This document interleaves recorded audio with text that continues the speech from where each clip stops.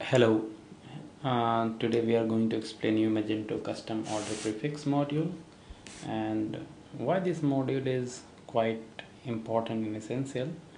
We will explain you about.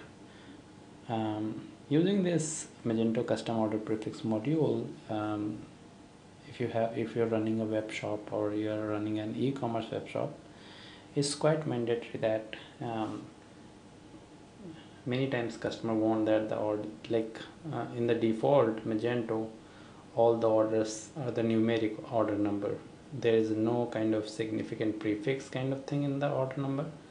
So, and many times customer want to have, like, in the default, if you'll check, the order number is kind of like 100020013 kind of thing, and that's not very useful in many cases.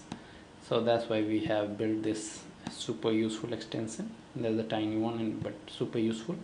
And by using this module, you can put the extension based on alphabet characters, numeric and special character at the same time. So the installation of the module is very friendly, and you can have it like in this way.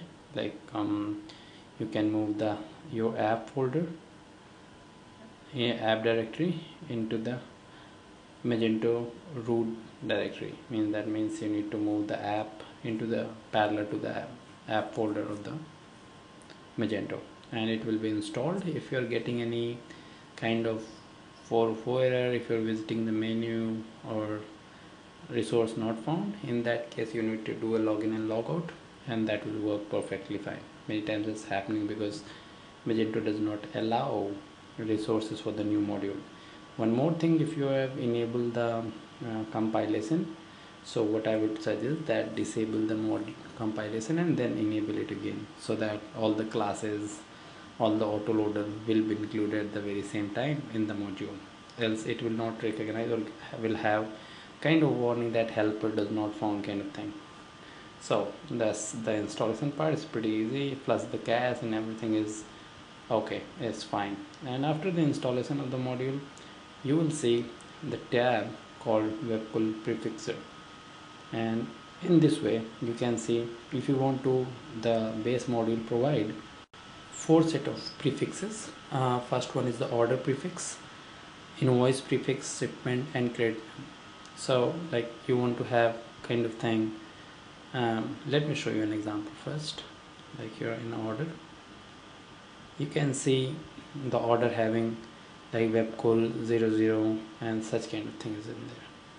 So you can imagine you can have it in this way.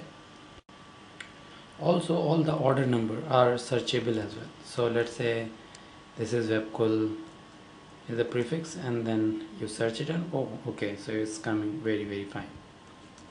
So as per the demo of the module, you can set as per the configuration of this, and then is all fine. You can see at the invoice ID, and let me check, and you can see here different kind of prefixes out there, and then there's a shipment you can see here, and then you can see there's credit memo, you can see right here as well. So the module is quite friendly in that case, and there's no need to change the core database of the Magento or anything like that. It will work very friendly.